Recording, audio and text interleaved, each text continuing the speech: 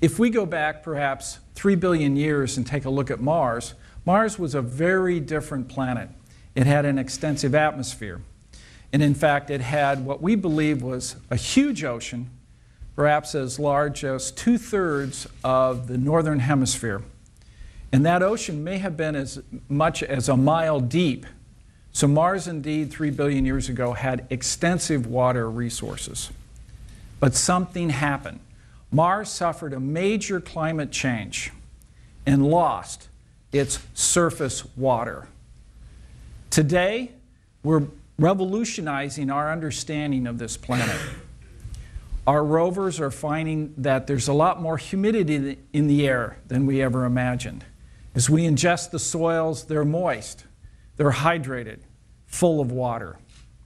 These discoveries are very important, but they were only part of the hydrological cycle on Mars that we're just now beginning to understand. What we're going to announce today is that Mars is not the dry, arid planet that we thought of in the past. Today we're going to announce that under certain circumstances, liquid water has been found on Mars.